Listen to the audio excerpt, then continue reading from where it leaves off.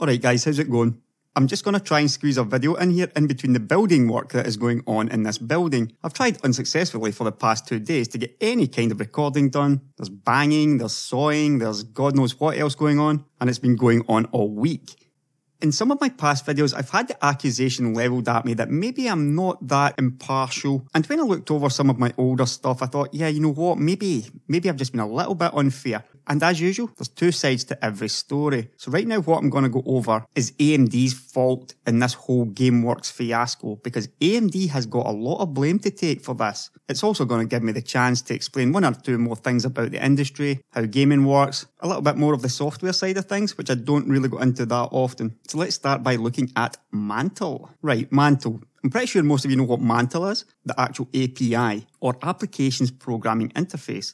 Mantle is basically similar to DX12, DX11, OpenGL, Vulkan, that sort of thing. In fact, Vulkan is very close to Mantle. What happened was, a couple of years ago, AMD announced that they had created this API called Mantle to basically compete with DX11. And the reasons for it were, Mantle allowed lower level access to AMD GPUs, and it was also much better at doing multi-threading compared to DX11. And this was important to AMD because AMD's CPUs especially were really choking on DX11 loads. They also have a bit of an issue with their graphics cards on DX11 as well, and you'll see more of that in a future video. But if you look at this slide, you can see graphics core next as the core. That's the actual graphics card, the architecture. So if this was Nvidia, you'd be looking at Maxwell or Kepler. Next you see the Mantle driver, which would be the same as a DX11 driver. Here you have the Mantle API, which is basically the code that the graphics applications, in other words a game, is running on. That would be the same as DX11, DX12, etc. So looking at this, you've got a game at the top, you've got the API, then you've got the driver which goes between the API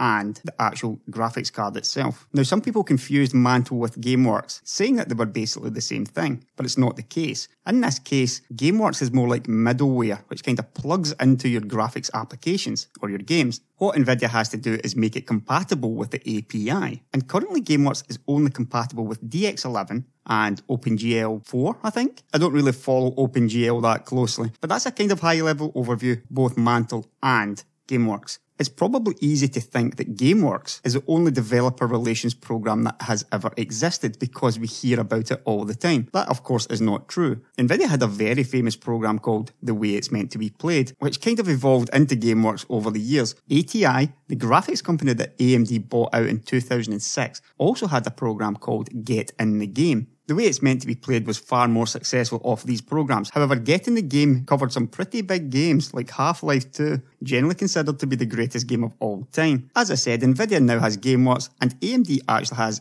Gaming Evolved. Now, Gaming Evolved has kind of morphed into Raptor software, and we don't hear an awful lot about it otherwise. But a few years ago, AMD put a lot of effort into Gaming Evolved. They realised that Nvidia had much stronger developer relations and it was really paying off, and they had to start competing better with The Way It's Meant to Be Played. There's an article on the Tech Report talking about all this stuff. There's Get in the Game there.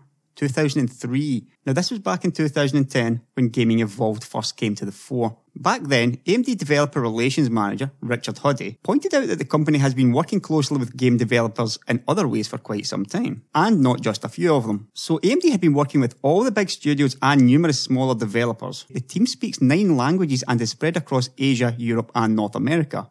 That could, of course, be 9 people, yeah?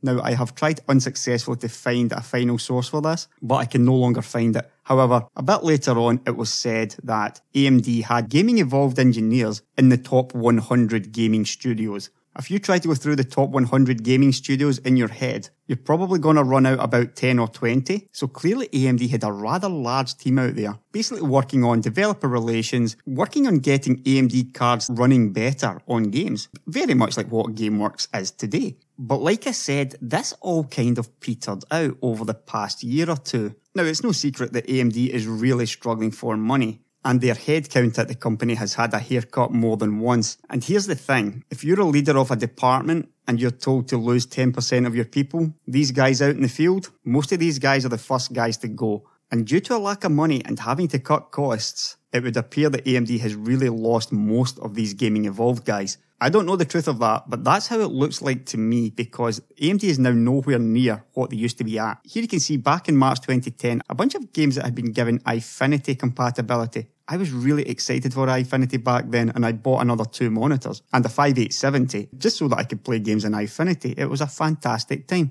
And that's a lot of games given that that series of cards was only released in September 2009. So basically 6 or 7 months later, all these games had iFinity compatibility. And this is what these guys out there in the field, the gaming evolved engineers, were helping to achieve. They were even attempting their own open physics initiative, known as Bullet Physics, which was of course meant to be a direct competitor with Nvidia's PhysX.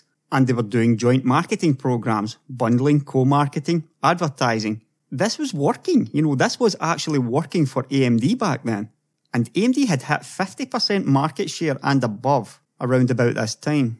So it's not like AMD can't do it. They can do it, and they did do it, and it was being successful. But they seemed to stop doing it. Very much like what ATI did with Get in the Game back in the mid-2000s. Right, so okay, you can see how that is linked to GameWorks. They're very similar types of program. But what about Mantle? Where does that come in? Well, clearly Mantle can be used for creating games that run on AMD hardware. And of course, this was actually done on a few titles. Battlefield 4, Thief, Sid Meier's Beyond Earth, Plants vs Zombies got it as well, and also Dragon Age Inquisition. AMD started talking about Mantle's adoption, claiming that it was set to be even higher than DX10 and DX11, and then they just pulled the plug. Now, obviously Mantle has morphed into Vulkan, which is great because it's a low-level API that gives direct access to GPUs, including obviously AMD GPUs, and it will forever be closely tied to the GCN architecture. DX12 again, it's going to be great for gaming. But the issue here is this. Nvidia has GameWorks for DX11 and OpenGL. There is nothing stopping Nvidia having GameWorks for DX12 and also Vulkan. There is, however, something stopping Nvidia from having GameWorks on Mantle. That is just totally illegal. Let me try to explain this a little bit better. Here we have a game. Let's call it Fallout 4. Up at the top here, you've got GCN, you've got Maxwell, you've got Kepler, you've got all the graphics architectures we currently have. Then you have the driver, where both companies can do driver work in order to improve the performance on their cards.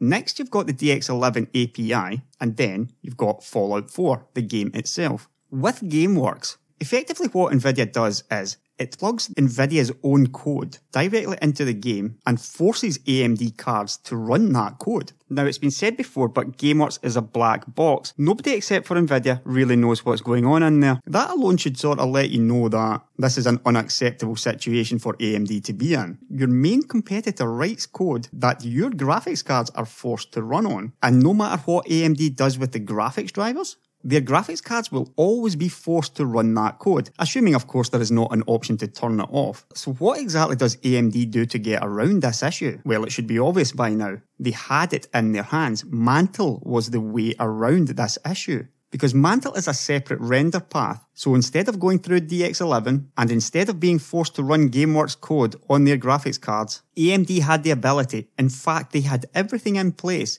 They had the engineers at all these companies, and they had the API to bypass GameWorks. And not only that, but they would also be bypassing any future attempt that Nvidia cooks up in order to meddle with AMD graphics cards. Now, AMD has had to suffer this for years, and they finally had a way around it, and yet they gave it away. What makes this worse for me is that Vulkan was delayed, many DX12 games are taking a while to come out as well, and they really could have been pushing Mantle heavily, avoiding all the GameWorks stuff over this past 18 months to 2 years. All because of what I believe is cutting back on engineers in the field. Now, creating a new render path for Mantle is not a trivial thing, but it's not that hard either. And we saw this at the start when Mantle first came out, when developers like Oxide Games said it only took approximately 2 man-months of work to support Mantle in their Nitrous engine. It only required minor changes, and it was not significantly more code. And here we can see some internal estimates from AMD, which suggests that the port from DirectX 11 to Mantle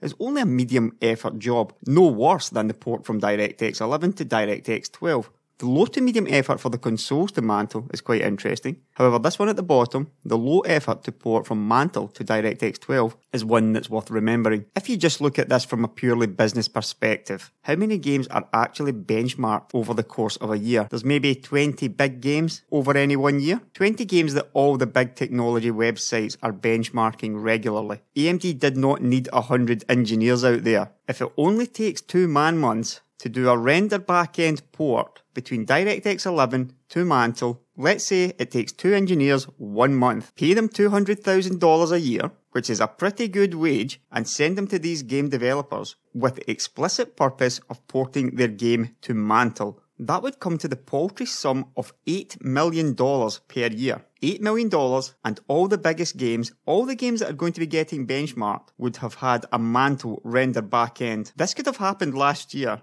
in the top 20 games. And here's the thing. All that nonsense in games like Project Cars, all AMD had to say was, we offered to send engineers to port the game to Mantle, and it was refused. And then AMD would automatically have the moral high ground. And if you think about it, and I've talked about this before, but it's all about the benchmark numbers. We know that GameWorks generally slows games down. It doesn't improve the frame rate. You get nicer effects and slower frame rates. You just get even slower frame rates on an AMD graphics card. So this would really put Nvidia's GameWorks program to the test, because you would have the Mantle render path up against the DX11 render path with GameWorks, and the DX11 path is going to have lower frame rates so long as the GameWorks effects are added. I have real doubts that Nvidia would go ahead with these things, like the way they did with The Witcher 3 a month before release. Do you honestly believe that Nvidia would add GameWorks to a game like that, knowing that they're going to get slaughtered in the benchmarks? Then people would look at the difference in image quality and say, yeah, okay, you can see it's a little bit better looking, but it's not worth losing half the frame rate for, which is really what GameWorks comes down to. Why is AMD not understanding these things? They could have been doing this for the past 18 months to 2 years, but they haven't been doing it. Instead, they've waited and waited on Vulkan and DX12. Now, I understand that you need to save money, but how much money has AMD lost watching their market share crater in these past 2 years? What it comes down to is bad decision making, something that plagues AMD at a high level. It's not the engineers, it's guys at the top are just making the bad decisions here, and this was a terrible, terrible decision for me. What makes it even worse is that now AMD is really pushing hard for virtual reality with Liquid VR, which is, of course, you got it, it is based on Mantle. So all this stuff that they lost by giving Mantle away, they are now trying to push again. Even though Nvidia has GameWorks VR, the same concepts apply here. It's 2 different render paths, so Nvidia's VR stuff is going to be done on GameWorks VR, AMD's VR stuff will be done on Liquid VR. It will come down to who has the best hardware, who has the best software, not who can meddle with the best. Again, maybe I'm being a little bit unfair here. If you're following the recent DX12 news, you'll know that AMD seems to have a pretty big lead, and that's great, yeah? We need them to be doing a lot better than what they're doing. And right now, while Nvidia doesn't have GameWorks capability for DX12, this is a great time for AMD to show what they've got. But do any of you actually believe that Nvidia isn't working really, really hard on GameWorks for DX12 right now? I can assure you that Nvidia is putting a lot of resources into that right now, because they know that they're on an early hiding here in DX12, and they will not take it lying down, because this is the easiest path for Nvidia to equalise or stack things back in their favour, and it would never have been an option had AMD just stuck with Mantle. The good thing about it from AMD's point of view is, if it's low effort to go from Mantle to DX12, it's low effort to go from DX12 to Mantle. Maybe it's time they resurrect Mantle again, and maybe it's time to get those engineers back out there. Because now that DX12 is catching on, this stuff should be getting even easier. And there is no easier way for them to get themselves out the way of the harm that Nvidia can cause. Will they do it? Well, what do you think? Right, I'm going to bring this one to an end before I talk about it all day. As usual, there's going to be a bunch of links in the description below and a lively comment section. I'll catch you later, guys.